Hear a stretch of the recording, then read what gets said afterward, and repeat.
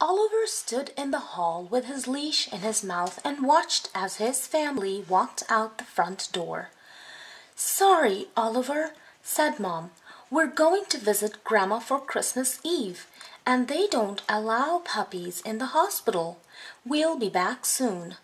Oliver heard the crunch-crunch of their footsteps on the snow and the slam of the car doors. He dropped his leash on the doormat and whimpered. He didn't like being alone. The house seemed so big and empty and dark.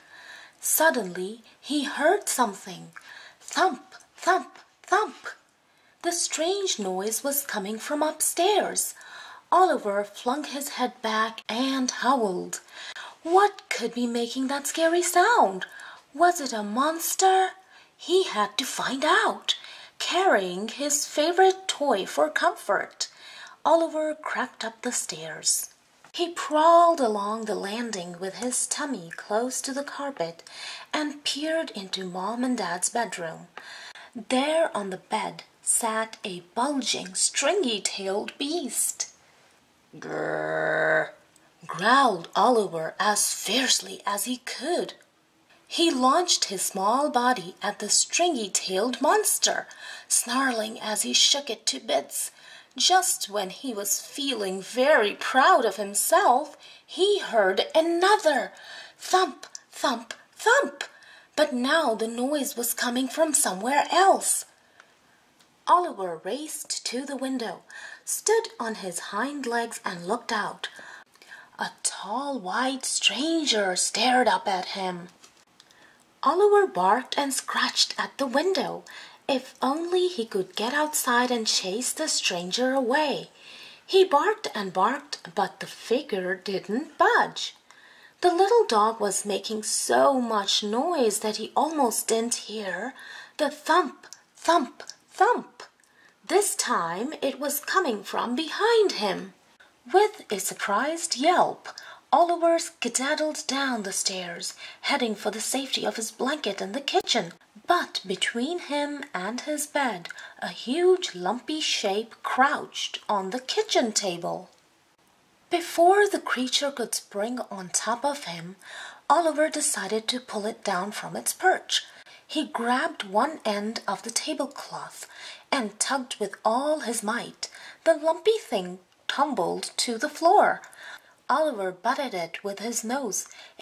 It felt as cold as ice and as hard as stone, but it smelled good.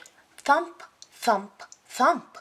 The noise interrupted Oliver's inspection. The puppy crept out of the kitchen and into the family room. There, beside the funny tree with the blinking lights, lurked a fat, wrinkled creature. It frowned at Oliver but didn't move. So Oliver pounced, and the creature fell sideways. Its mouth opened and its long, slippery arms wrapped around him.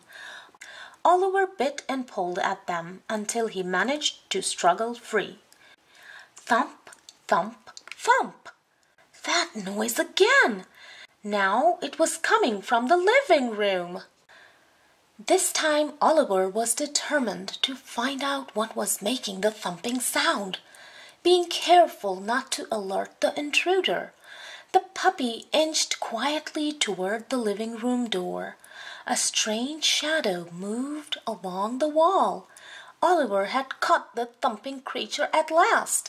Barking furiously, he raced into the room and found a nice smiling man, not a monster at all. "I'm early tonight," said the visitor. "It looks like everyone is out except you. Did they leave you to guard the house? Well, you're very brave to come rushing in like this." Oliver wagged his tail but felt a little sheepish. The man chuckled and said, "I have a special reward for good dogs like you." He pulled a big bone from his sack and gave it to the excited puppy. Just then, Oliver heard the front door open. "Oliver, we're back!" Oliver bounded into the hall, and there was his family home at last. "Why, Oliver," they cried, "who gave you that bone?" But Oliver just thumped his tail on the floor. Thump, thump, thump.